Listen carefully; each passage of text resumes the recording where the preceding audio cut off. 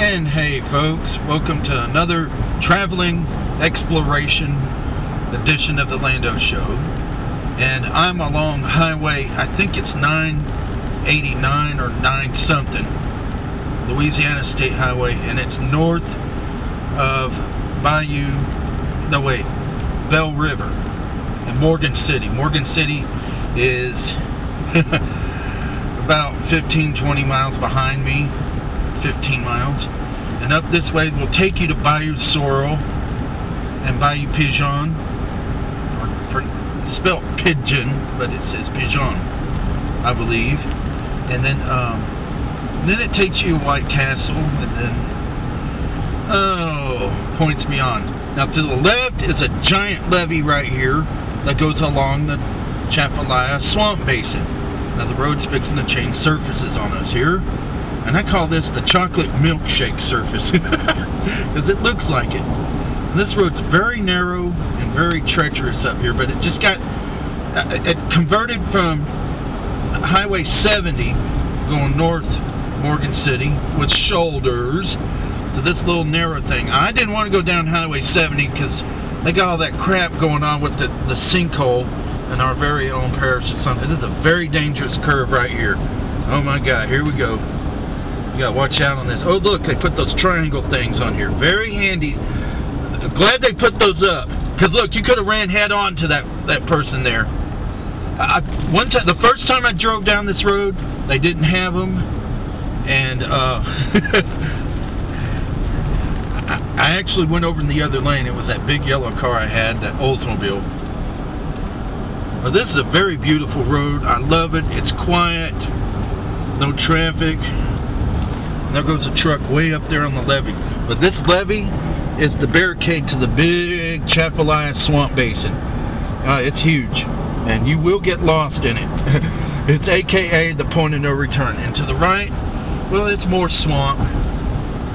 That goes back in here. It's so beautiful to explore these swamps, man. If I had a boat and a navigator, I'd go explore it all.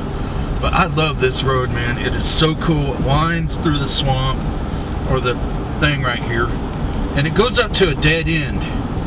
Well, actually, it curves, goes this way to a little ways up here toward White Castle, and there you hit State Highway 1 that goes by our house, and it's just pretty cool.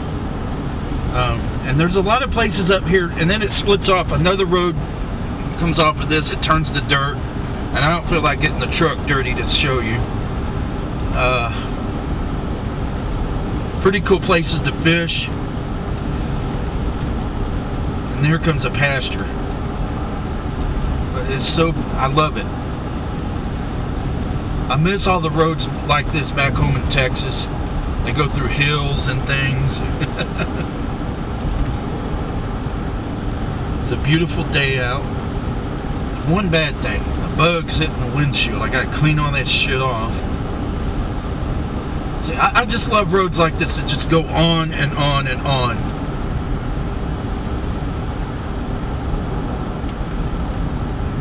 Moment of silence.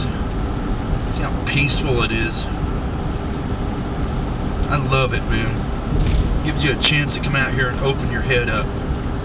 Yeah, they keep cattle here. Every other time I come down here sometimes, they have cattle there. They got the fence electrified. I think we're fixing to enter Iberville Parish.